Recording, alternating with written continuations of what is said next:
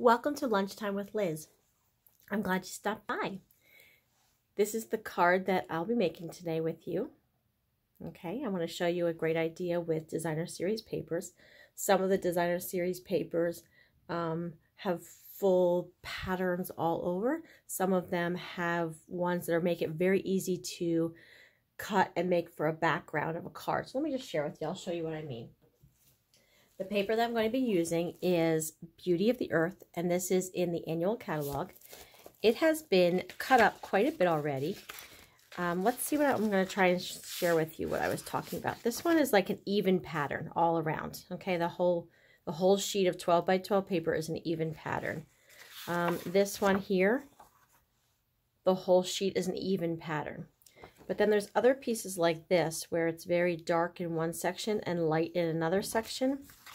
Let me see if I have another one. This one here is what I'm going to be using today. It's 12 by 12, so if you can imagine, this is a 12 by 12 sheet. And it has these trees here, but then it's white in the center part. So those I tend to cut up slightly differently, and they make for great card bases. But let me show you. All right, let's put that away. The ink that I'll be using is Cinnamon Cider, and this is one of the in colors. The stamp set I'll be using is Peaceful Moments.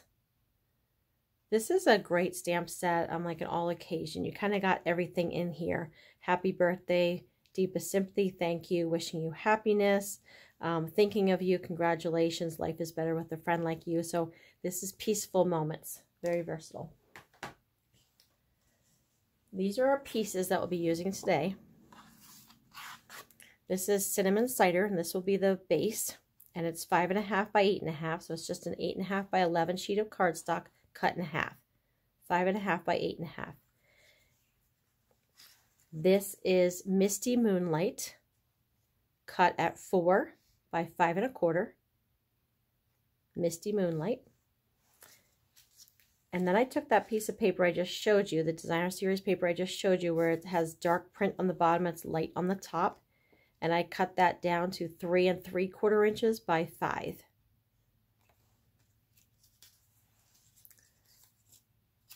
And then this is also designer series paper.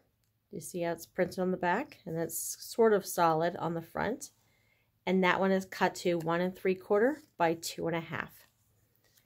And then I have a piece of white cardstock, just white cardstock, 1 1/4 inches by 2.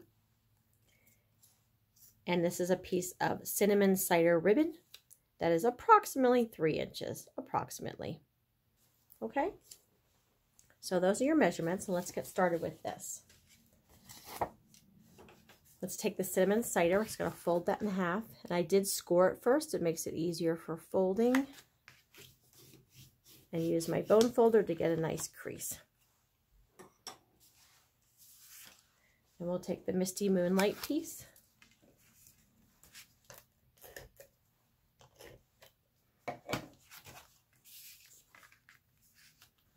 We'll attach that on here.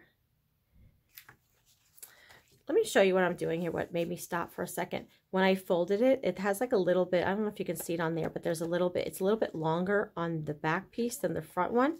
There is a way you can correct that if you want to, or sometimes I turn it over this way, because I know it seems like a little thing, but sometimes I find it's easier to open the card if one's just slightly longer. But I put that on the front, because then that way you don't see it. But on the front, if you can pull it up and get a hold of it that way.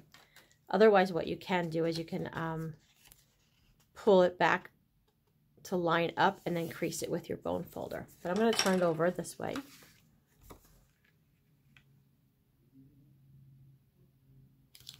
we'll put that down there. Okay, and then I'm taking this piece, the designer series paper.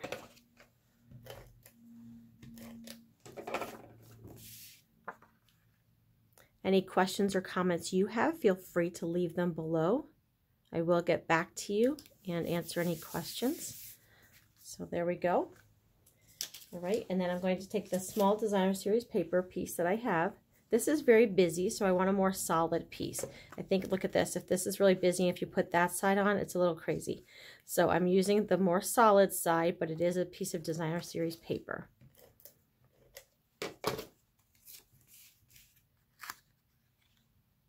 I'm going to lay that right up in that white area at the top, little white area. So that's what you have at the moment. And I'm taking this little white piece with my cinnamon cider ink. What have you been creating lately? I find that I need a few, okay, let me tell you this too. Putting a white piece of cardstock on a white background and scrap piece is a little hard to see what you're doing. So I'm going to smooth this aside and do it on the brown table. A little easier to see my piece. Okay.